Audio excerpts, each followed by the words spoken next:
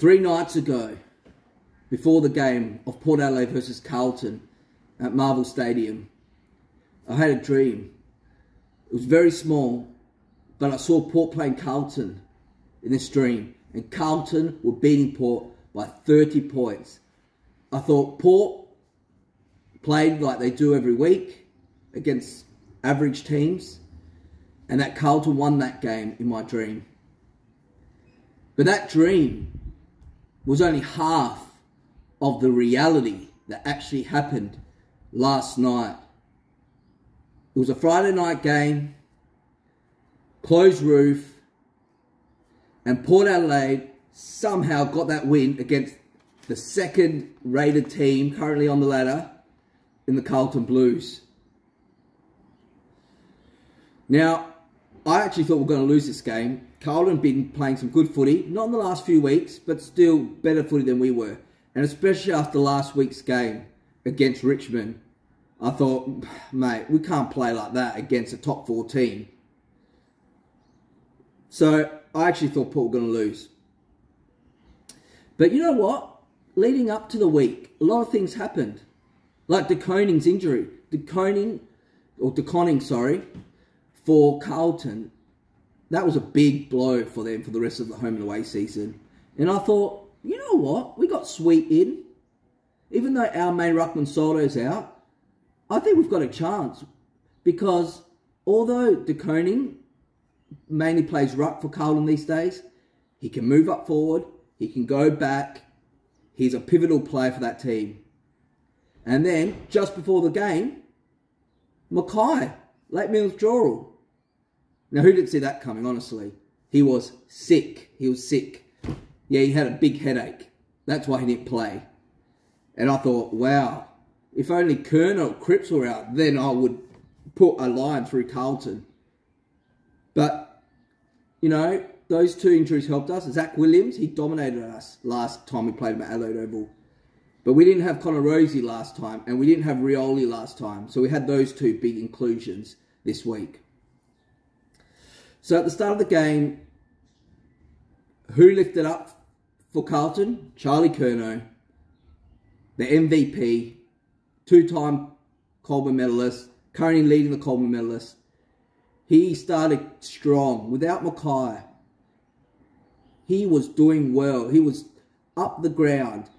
He was on the wing. He even went back in defence at some point during the game. Played up forward, kicked some good goals. Now, the umpires helped him, as they usually do. The free kicks, questionable. Some of those out-of-bounds deliberates they paid, they were terrible. But, you know, I wasn't happy.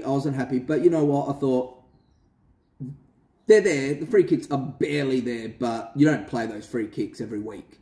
So Carlton was scoring off free kicks, and they were scoring off our turnovers. I said to someone I was watching the game with, I said, Port will turn over the ball because their skills aren't that great. Even though we've got a stronger side going into that game, our skills weren't that good because we've got a cardboard box coaching our team. So I thought, you're going to score off our turnovers, which Carlton did. And then what happened?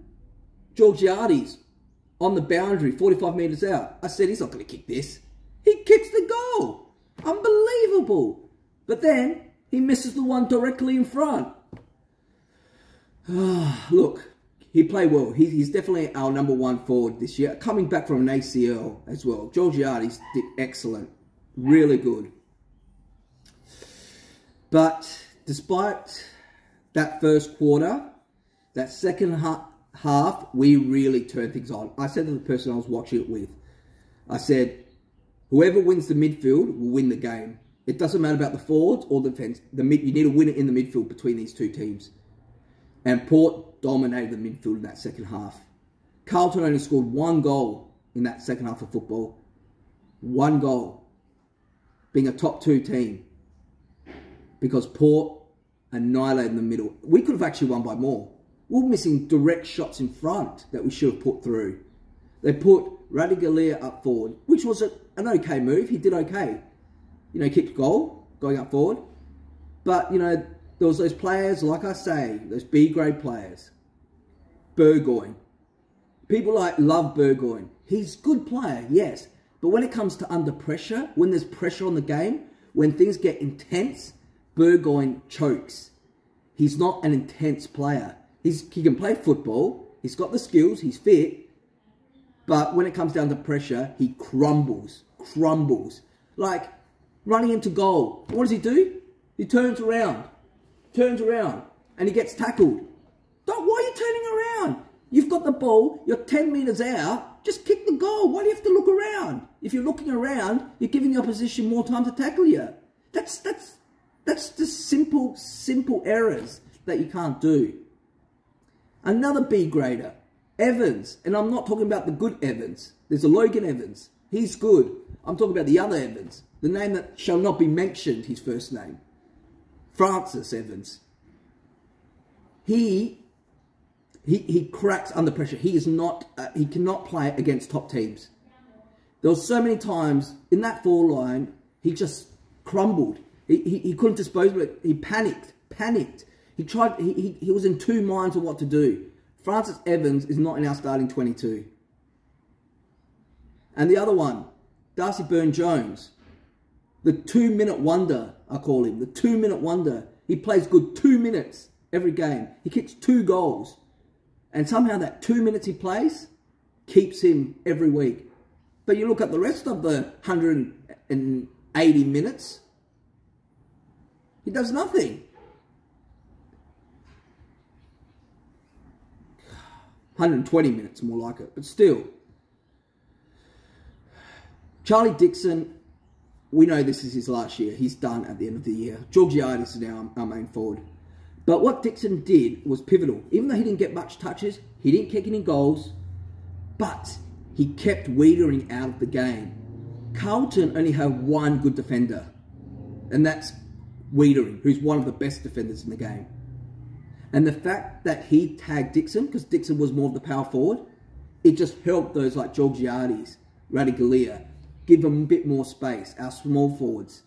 So although Dixon didn't do much, taking Wiedering out of the game helped us because Carlton crumbled in their defence without Wiedering.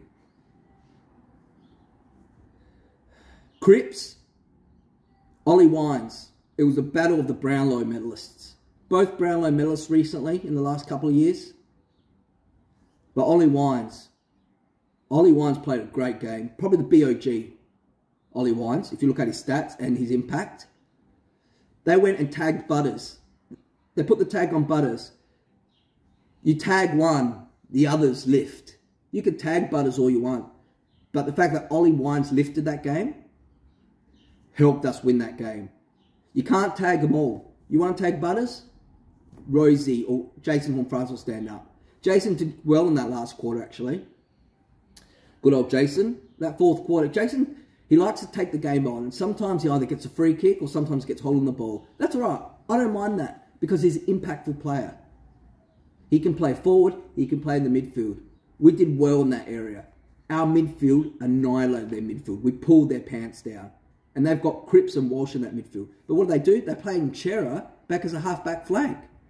Chera's a midfielder.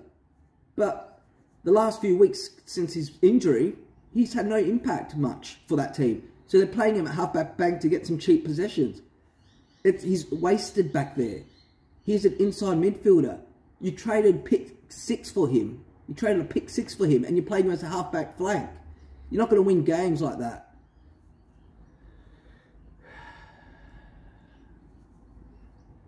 What more can I say? I don't think we're going to win going into it. Injuries helped us. And I don't want to hear about this 5-game turnaround. We only had 5 games. Oh, 5 days, sorry. 5-day turnaround. Sorry, my light just went off in the background. It distracted me. This 5-day turnaround. I don't want to hear about this 5-day. You had one extra day. Port played Saturday night. You played Sunday afternoon. Port had to travel to Marvel. You didn't have to travel. Your AFL standard players, your AFL listed players. You're lucky they don't play Thursday night games at this time of the season. I don't want to hear free kicks. Go look at the first half of the football and you'll see who got all the free kicks and silly free kicks. We won. Our players stood up. Are we a top 4 team? No, of course not. I can't believe we're currently sitting 4th. We'll drop come the end of the round. But I'll take the win. You know what it was?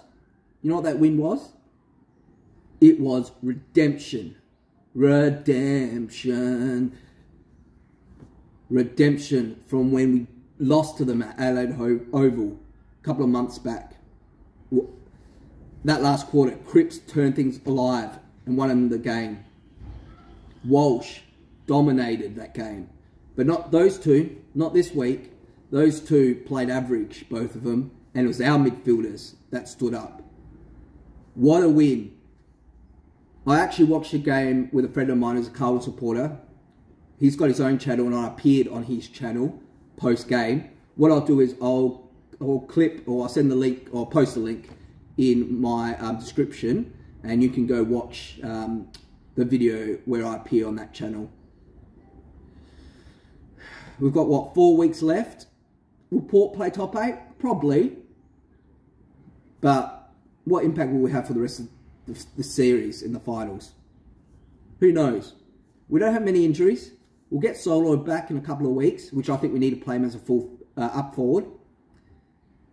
We get Marshall back, which I think should be dropped for Dixon. Oh, sorry, Dixon should be dropped for Marshall. So, we're doing well. I'll take the win. I'll take the win. They are the Navy Blues. They are the dark, dark Navy Blues. They're the team that always lets you down. But you know what? Go the power, and I'll see you all in my next video.